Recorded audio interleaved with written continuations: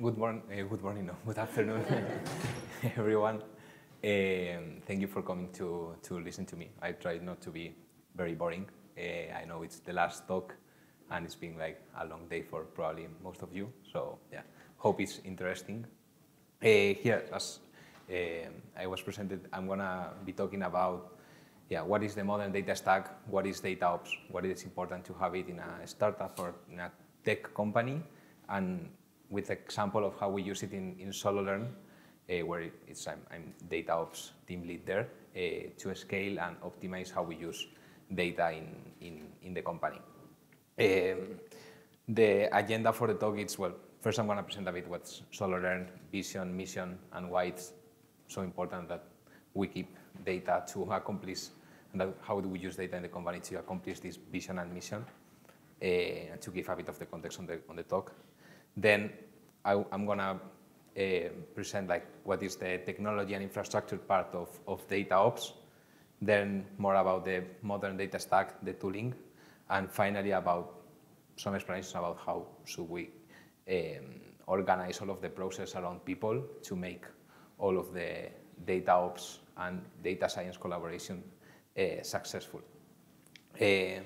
The vision of the company, where I'm coming with Sololearn, is to give better career choices for all, to make programming languages accessible to the people. So we are a startup in the tech world. The mission is make learning simple, and the strategy for this is that everyone is served their daily dose of learning, customized of their goals, preference, and potential. And of course, like for doing these things like customize, personalize, knowing what are the goals, preference of our customers, data it's key. It's at the core of our value, and that is why it needs to be treated as probably one of the most important assets that we have in the company. Normally, when we talk about data, and as I could see in most of the conference that we had today and yesterday, we talk about data science, machine learning, like all of the cool stuff that you can do with modeling. But behind all of that, you need to have a really complete like data infrastructure and really strong processes to make that possible. And that is where the DataOps concept is introduced. No? So what DataOps does and why? Essentially, in DataOps, what we do is take care of the data platform, which is all of the tools, technology, and process to take the highest value out of the data. And why it's important, as I said, like data, especially in Sololearn, it's at the core of our value, and it will make us different from our competitors, and it will also help us accomplish that mission and vision. And why it's important also to do it as soon as possible, like in the whole process of scaling in the company. It is because if you don't do it at the very beginning or at the middle stage, then you start like getting a lot of problems that we're going to see after, and that makes like that the data people in the company, especially like data science, data analytics teams, are focusing on knowing where is the data rather than using the data for getting useful insights for the business. There are two things that we're going to talk about here about like DataOps. It's technology and execution, or like technology and infrastructure, which is like essentially treating data as a product. So as we are normally used to hear about like how should do product management, no? Like how should interact product managers with engineers, but data should be treated essentially as like kind of the same way, no? We need to build with discipline and rigor around how data is transformed, governed, documented, so that there is a real portfolio of gold products in the company. This means data models, tables, dashboards that are trusted and acknowledged as single source of truth in the company. And also we will talk about the people and processes to make that happen.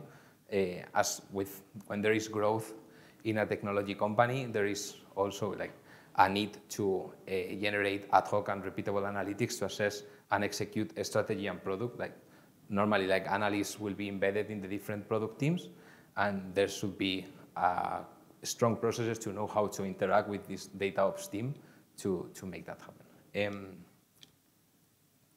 Oops. I don't know what I did.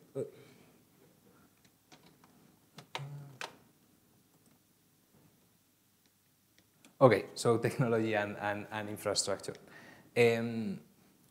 Normally, like in a startup, and this I've seen it in like all of the companies where I've worked for, it's like we start with a small data team that when this company scales, they just do almost like everything, no? And mostly like the first hires of a startup are data analysts or data scientists.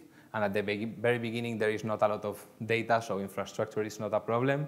But then things start to scale, and they are like all over the place and doing all over of kind of processes that maybe is not what a data analyst or a data scientist should be doing in their day-to-day. So these are like 3 of the most common problems that I've seen and what DataOps tries to tackle.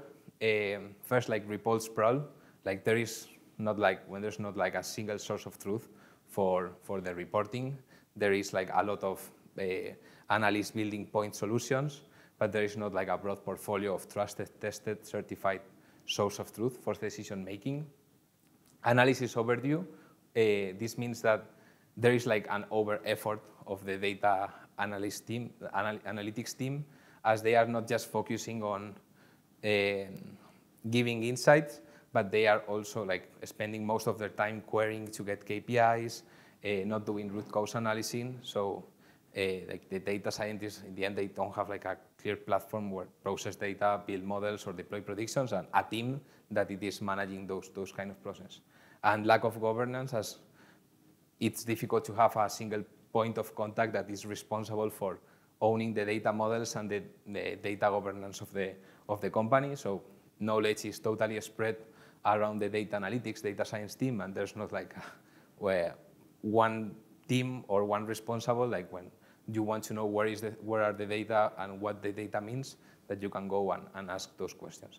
And in the end, this leads to unsuccessful integrations and then the data assets sometimes leads to confusion. Again, I don't know why I'm breaking this all the time. This one. Okay, so now we've talked about kind of the problems, but it's also important to talk about the solutions too. So, okay, if we see those problems and this problem sounds familiar to you in the places where you work, like how should we solve them and what DataOps can do for it? So how we enhance data-informed decision quality and decision speed, that is the main mission of the DataOps team. First of all, like not to have fear to rebuild things. Like if the data infrastructure is not, it has led to technical debt and is not able to quickly scale the data products with the business demand, then my recommendation is like not to have fear for build things from ground up and not trying to use the existing systems and the legacy systems and rebuild them. Again, it's like, to put a DataOps practice in the company, especially like if the data science team, as we saw, it's been mirrored down with ops activity, like building the data models, querying against the databases that are not suitable for scaling and going fast. So I would recommend to build a specific team within the company that has this mission of just taking care of the data, and also take a lot of care of on the governance part, not only like building data models, but also building the documentation and the centralized place where people can consult and understand what is going on with the data inside the company. So in kind of like the solution statement unpacked is and relating the solutions with the problems that I was talking before. For the report sprawl problem, DataOps to own the data models, asset creation, and the backend of self-service analytics. For the analysis overdue is reducing the data science overhead to improve the decision quality speed and building gold data models. Like when I say about gold is that are models that are tested every day, and you know that those are like the single source of truth for all of like the business stakeholders of the company. And for the lack of governance, it's important to implement version control and code reviews for all of like the SQL model and transformations that are happening in between, like from once you get the data until you show it in a dashboard or in an analysis. In kind of like a conceptual approach, like and how this like relates with the different teams and the goals, like and how you should build things from scratch is like a top to bottom approach. First, you have like the strategic needs of the company. What are like the different goals? Like increase the number of customers, number of orders. It depends on the objective of each. Then you have those goals that are related to each of like the teams of the company, and each of those teams will be like looking at their main reports, analysis, dashboards that reflects the KPIs and metrics that are linked to the goals above, right? And behind those dashboards reports, you have the different data models that depend on the data platform that the DataOps team creates. So all of like the work of the DataOps team that should be like creating and maintaining those data models are always and should be always linked to the strategic goals of the company, no? And that's how, at least like in the end, you prioritize the work and you know what you should be doing at every time, no? So between this technology and processes and the problems and the people and processes that we will show us later, it's like the modern data stack. That is like my main point of the talk, which has all of the tools. And I'm going to put as an example like what we are using in Sololearn to solve all of the issues that we saw in the previous slides. So what is the modern data stack? In the end, it's like a new approach to data integration, which is essentially a set of tools that saves engineering time by automating processes and saving engineering time, allowing data engineers and analysts to pursue higher value activities for the business rather than be focusing on like more like tech problems or infrastructure problems that in the end is difficult to connect to the business goals that we were seeing in the previous slides. There are three main verticals and tools when we're talking about the modern data stack. Well, there can be more, but it can be summarized in these three. The first one is data extraction and loading. For that, you have like kind of two different approaches that you can choose one or another one or combine them. Actually, that combination is what we are doing in Sololearn. First is like tools, third-party tools that they have pre-built connectors to like the different data sources. And this is very recommended when there's like a few people and it's difficult sometimes to hire data engineers and you don't have like that many resources to serve like all of the goals of the company. And those tools are like fully managed by the third-party tool, and you just need to like worry about like, what are the source data that you need to connect and put it in the data warehouse and transform them accordingly. And then you can also develop all of these connectors in-house, which normally has the advantage that it's less costly because you don't need to pay like a third-party tool for doing that, but you also need to maintain it, and that it's also something that you need to, in the end, get a balance. No? Then the second part is, well, now I'm going to talk about the data warehouse before talking to the transformation. But like before, like some years ago, the tendency was to do ETL, which is extract, transform the data on the go, and then loading it into the DB or into the data warehouse and then using it. But with the evolution of the data warehouse or Delta Lakes, I saw that there was a talk about that today, that the computing power that they offer right now is amazing, and then you are able to query tables with billions of rows in seconds, the tendency has shifted more into a ELT approach. No? You extract the data, you load it into the data warehouse or to the data lake, and then once you have the raw data, you transform it to adapt it to your business needs. So yeah, the cloud computing and warehouse, which it's essentially a database, but the main difference is that the way that they store the data is columnar, so that allows for queries to be more optimized and more fast. And it's where we dump the raw data from the extract and load processes. And then the data transformation part, which it normally made with a tool that, or with SQL modeling, or even PySpark or Python, depends on what you use. But the key here is that there should be a tool that allows you for version control, for documentation, and that it's very easy to go backwards and know what is happening with the data. No? If you don't take care of that and you don't use the appropriate tools and this approach, in the end you will have like a lot of stored procedures, and you will not know who has made changes to those stored procedures, and it's very difficult also to read the dependencies across all of the data models that you build. And this is the example of the tooling that we use in Sololearn. Like, I mean, the important is not the names. Like, these are like a few examples, but there are like other tools in the market that they are similar to these ones. But yes, for us in Sololearn, for the ETL tools, what we use is Fivetran, a combination between Fivetran and Databricks.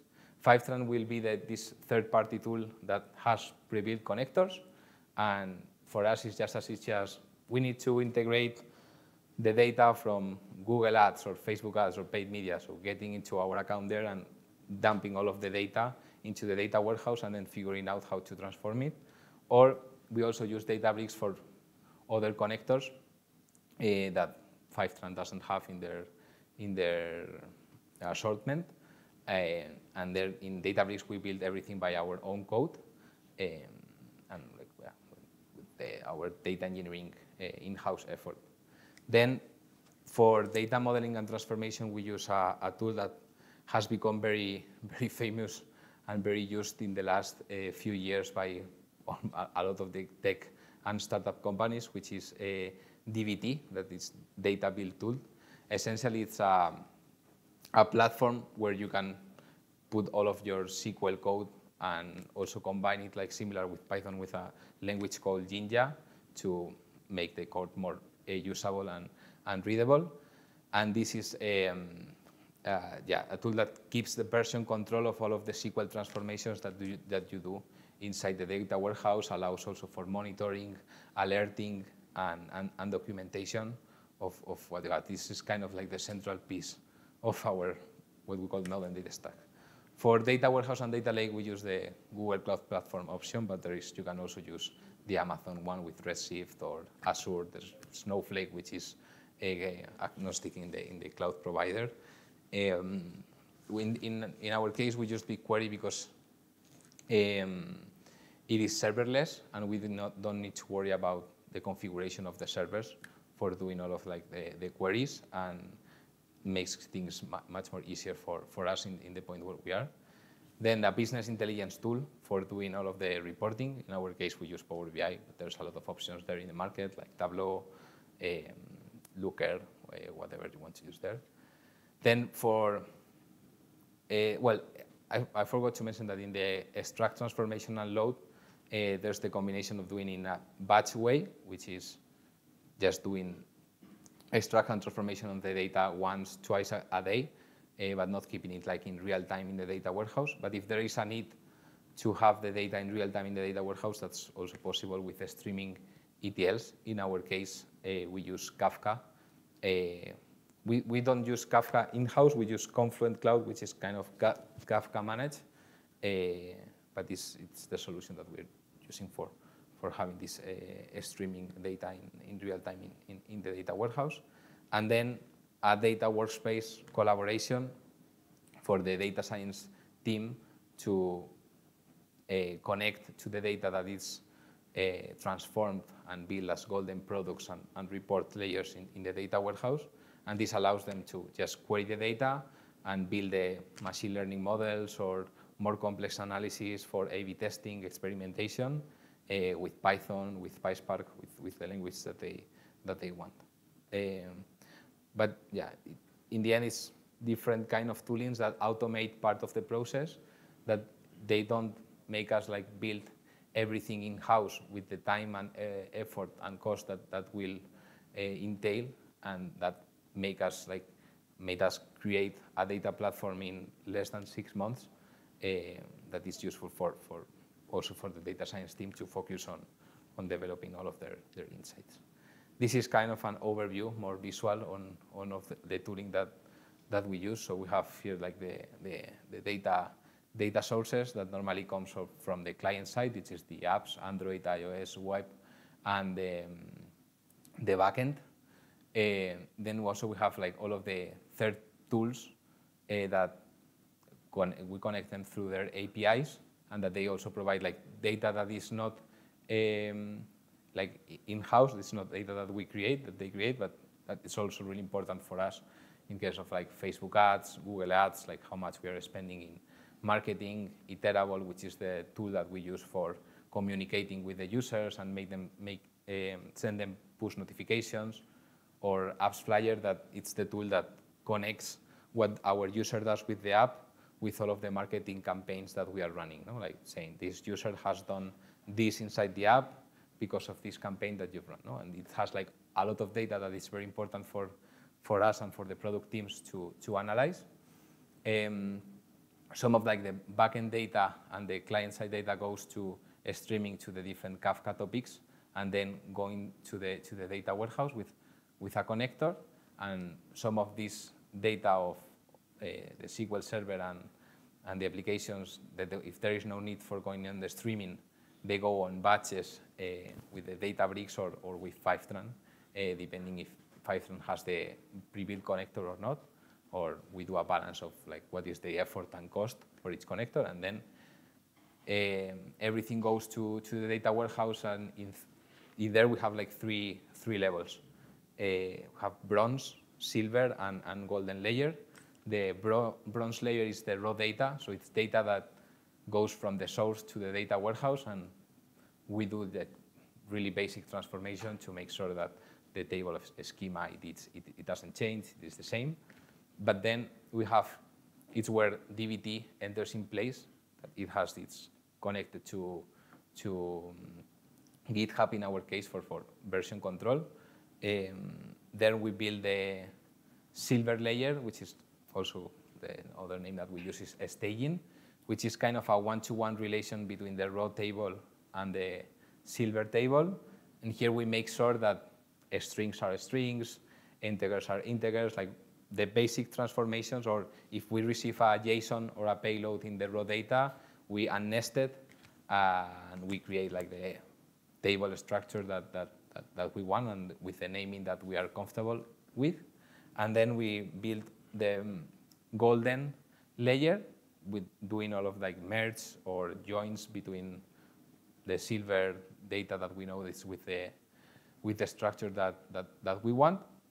And this fact and dim tables is the one that come from the golden layer. Then difference of factual and dimensional tables. Factual is just something that happened in the past and you cannot change it retroactively, in the sense like, for example, a user has completed a lesson in the app. No? This is something that happened, it's a fact, and each row represents that event. And dimensional tables are giving extra information to the factual variables, and those dimensional tables can change with time. For instance, information about each user ID, how many lessons they've completed in the last 30 days. Like this is some variables that are updating all of the time. And then we have our last layer, which is called the reporting layer, that it's once you have like all of the factual and dimensional models, you create aggregated reports in order to make the data visualization tool that we use more efficient and optimal. But the key thing here is that, yeah, all of these transformations happen inside the data warehouse using the computational power, so it is very fast and not not very expensive, and everything happens in a collaborative environment between like all of the data engineers and analytics engineers using GitHub. So in the end, what we know is that all of the factual and reporting layers are tested, are monitored, because you can also set up monitoring and testing alerts within DBT. They have like pre-built like to test it, that they are not null values, that all of the values of a column are unique, or the count of a specific variable, it's the same of the count of that same variable in other models. You can be very creative in the way of how you test and monitor the data. And then the data science team, they need like kind of forget about doing all of this and just focusing on using our visualization tools and analysis tools to create and gather the insights for the product teams. Of course, that's kind of an ideal world. There's always like collaboration between the two teams, especially because yeah, we really need to align on what do we build in these kind of models. But yes, this is how our current data platform looks. And in the future, we might also incorporate any other things that they can also like be integrated inside like the modern data stack, especially like two important kind of tools, the reverse ETL and like ML platform or MLOps platform. Reverse ETLs are some tools, like these are some of the examples, like Census, HighTouch, like there are a lot of them. But essentially what this reverse ETL tool does, it is querying the data from the data warehouse and putting it back in some of the tools that we use to make the process more data-driven. So let's say we want to communicate with all of the users that has completed a lesson in the last 2 days and that specific lesson. As we are doing all of the transformations here, that aggregated data is in our data warehouse, it's not in our main database. So with these kind of tools, you can connect the warehouse to these tools and make data-driven decisions. This is not something that we have right now, but it is also an approach that a lot of companies are using. And then the ML platform with the normal ML cycle. For that, we will probably use Databricks. But the important thing is that the ML platform is connected to all of the golden models and reporting models that the DataOps team creates. So, and then like once you have the model built, you can use it to, again, like to create more data-driven decisions there. Okay, now talking about more the different like people and processes aspects, like what's the problem when you have like a data science team or a data analyst team, but you have not built a data ops or a team that is just focused on that. There are three things that we need to talk about. No? First of all, like the workflow, like defining who does what and what are the different roles inside the team. This is crucial. If not, it creates like misalignments and problems. Then, well, focus also like in the transition, as normally like the data teams, like first hires, have built all of like the knowledge around the tables and the data models that the company is using, and like how do we shift to the new place, no? When there are like two separate teams and one is dedicated fully to this and the other one it's not. And also create an appropriate resource plan, like if there's a need to hire someone new, who, like I said, what role is responsible for what, what's the technology do we need, and invest on it. In that aspect, like I guess like it's really important to differentiate like what are the different roles and responsibilities that a data ops team should do. Like there can be more, but the three most important ones are to differentiate what's data engineer, analytics engineering, and MLOps engineers. For data engineer, the key focus area is to operate and optimize the data warehouse and data lake, and their focus is more about this first, like when we were seeing like all of the schema of the data platform, the left side, no? Like how do we ingest the raw data? How do we create this bronze layer in the data warehouse? And also making sure that the staging layer, like the bronze to silver, follows the principles and the standards for the company. They build all of the data integrations, manage the pipeline orchestration, and they are responsible for managing day-to-day pipeline processes and resolving upstream issues as needed. Also, they decide if we're going to use a stream, batch, like what is the most efficient way to get data into the warehouse. Then analytics engineers, they focus more on transforming the silver data into gold products and the reporting layers to standardize KPI measurement. They provide consultative support and stewardship on how to access data, as well as governance and overall data architecture. Like they are responsible of the whole data model of the data warehouse and doing all of the documentation and knowing what's going on and doing the transformations on the most optimal way and being in contact with the data analysts and the product teams in order to deliver that. And then the MLOps engineer part that will still currently don't have or not doing so in Sololearn, but that can, for an advanced DataOps team, it's an important role that is to maintain and operate the ML platform and infrastructure, the development and deployment cycles of machine learning models.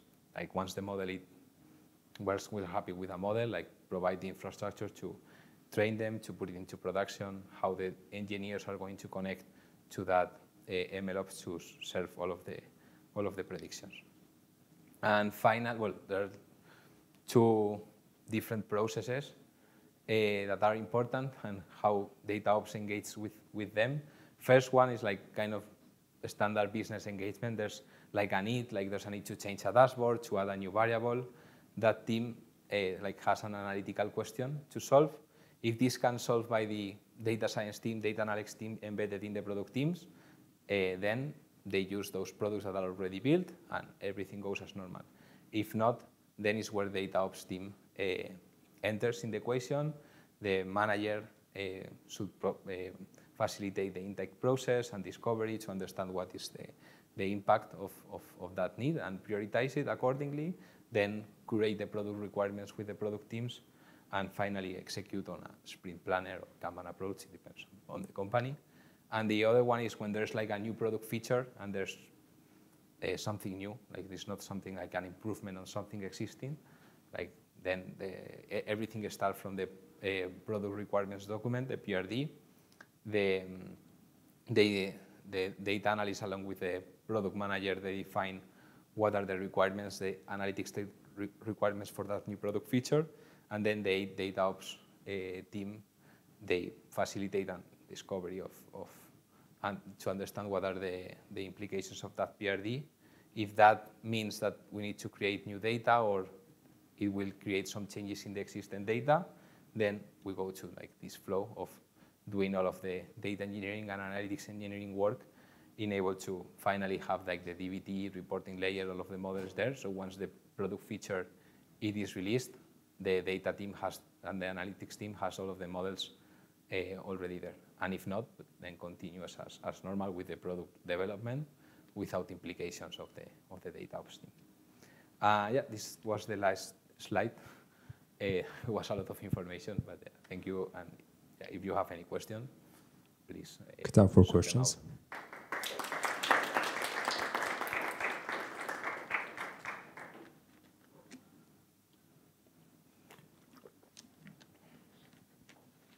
Thank you for the talk. It was very good. I have a question regarding the architecture that you have shared.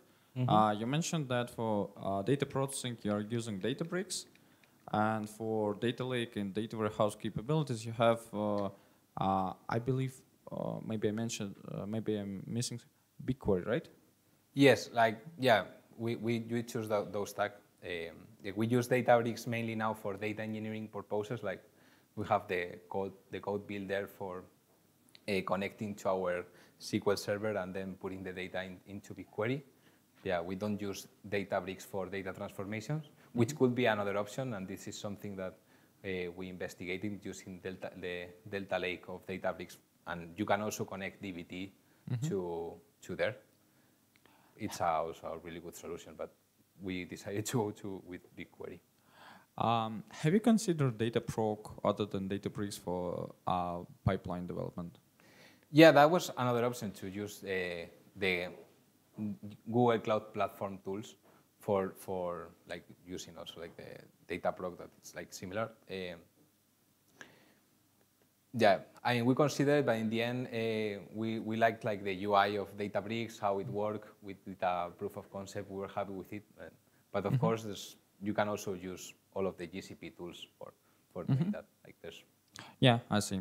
And the last question, maybe I missed it. Do you have data quality checks on your pipelines? Yes, like that happens in DBT.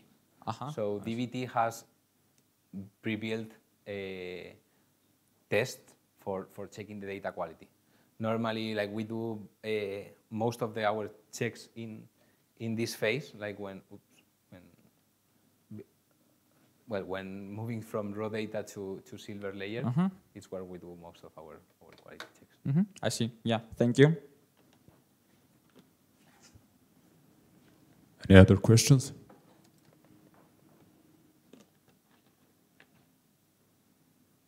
Okay, thanks everyone. Okay. This one. Yeah, thank you for your talk. You mentioned that you use DBT for version control, right? But I see Git too. Like, how much version control provides DBT if you are additionally using Git too? Well, the version control is provided by GitHub, which is connected. No? In the end, DBT is kind of like repository of SQL code. It can has like a lot of the things like macros or pre-built packages. But what I say version control is that every SQL query that we do, and when we want to do a change in any of the data model, that is reflected in GitHub, and we have like a pull request process. So I cannot just go there and change something and no one could see what is being changed. No? It is someone from the team needs to review it, understand the implications. Also, when we do a pull request, there is an automatic trigger that builds all of the models in a development branch and see that there are no like conflicts.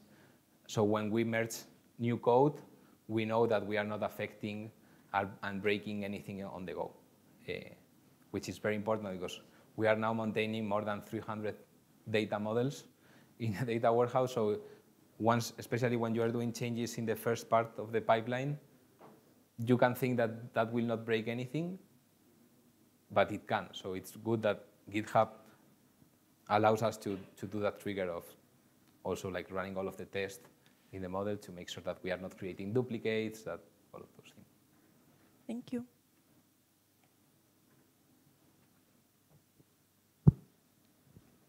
So how do you orchestrate all of this pipeline? Because I see like these third-party tools, and yeah, you have Python from other. Yeah. Currently, what we do is we have like two different processes. Like for the streaming goes in real time all of the time. Then Databricks and Fivetran, they happen like once a day. It's like the batch process. It's like very early in the morning, and then we have all of the DBT orchestration that is triggered half an hour after the batch process. It is currently it's not automatic, that trigger. We could automate it with Airflow, for instance, that would be possible. But currently we know what is the time that we update like all of the data models, and we put like half an hour to orchestrate all of the models in DBT. But with DBT, it's very easy to say, okay, run these models or just specifically these models. And the cool thing about DBT is like it automatically reads the dependencies, so you don't need to think about that. Like it knows that this table is built from this table, so it knows that this table needs to be built before, and it don't allow for cyclic dependencies. So if you create a cyclic dependency, it will give an error and it will tell you. That's interesting because if you have two separate, let's say if something will happen with pipeline, let's say error, yes, data will be delivered later or will not be delivered at all. Yeah, it can happen. And if you are running DBT as on schedule, you don't know that error happened. Like there's no chain, but two separate runs of pipeline. Yeah, it's true. Fivetran and DBT has a connection, so you can connect Fivetran with DBT, and that will be connected. But in our case, I don't know, we have it separately. But yeah, I agree that that's a risk. Maybe triggering can be better because when it's done, then the second. We also have in DBT we have source alerts. Like we have alerts on the source, and every time the pipeline runs, it checks if the data has been updated. And if it's not been updated, it gives you an error. So before starting the pipeline, we know that the data is updated. That's how we connect both worlds. Thank you.